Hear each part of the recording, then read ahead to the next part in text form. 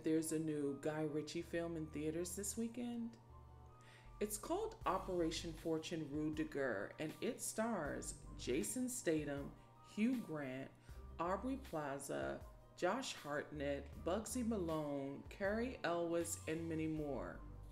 But is it worth seeing in theaters? Operation Fortune is sexier than the typical Guy Ritchie actioner you may be used to. This story unfolds in a deliberate way that gives the characters more dimension and depth. The premise is also rather complicated and somewhat exploratory, so giving the plot time to breathe in this film allows the characters to guide us on a more exhilarating journey. Jason Statham plays Orson Fortune, a spy with an impossible mission. He and his covert team are tasked with going on a worldwide wild goose chase to track down something without knowing what that something is, who has it, who wants it, or what they plan to do with it. All they know is that whatever this something is, it's in the wrong hands. I love that. And that complicated story makes for some really hilarious content. The cast is so humorous and entertaining. Hugh Grant has never been funnier. His accent and makeup add to the comical quality he delivered in The Gentleman in 2020. Here, he's a tone-deaf billionaire orchestrating an arms deal that will not only pay him handsomely, but that will also grow his charity, Orphans of War. What makes Hugh Grant's accent funny, it is a British accent, but it's the cadence in the accent. So when he delivers his dialogue, it's just funny.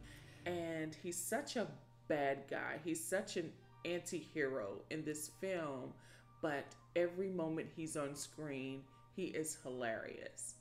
Now, Josh Hartnett brilliantly portrays a movie star playing a decoy whose one job is to not break character, which is a struggle for him because this mission includes real guns and not props. Aubrey Plaza plays this Jessica Rabbit-esque vixenous tech genius who's the smartest one in a room full of guys without punching down.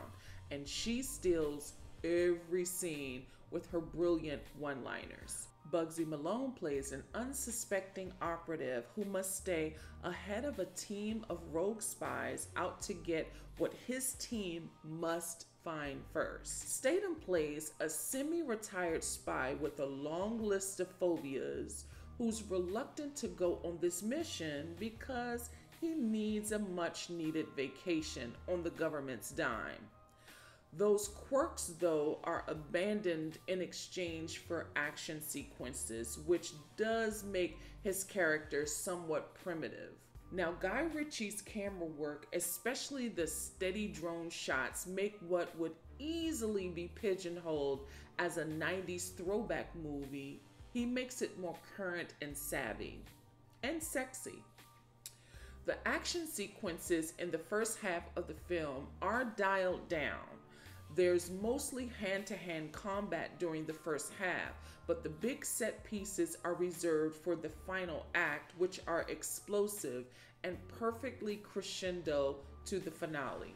Josh Hartnett's arc is reminiscent of Nick Cage's Unbearable Weight from 2022, but Guy Ritchie's imprint and that $50 million production budget make this spy comedy wilder and distinctive. Lastly, the mid-credit scene is hilarious and worth sticking around for.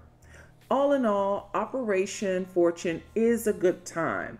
Now, I'm easily entertained by Guy Ritchie films, but I do think if you like throwbacks from the 90s, if you liked Unbearable Weight, if you like Guy Ritchie films, and even spy comedies, I think you'll get a kick out of this film. Operation Fortune Ruse de guerre is in theaters now.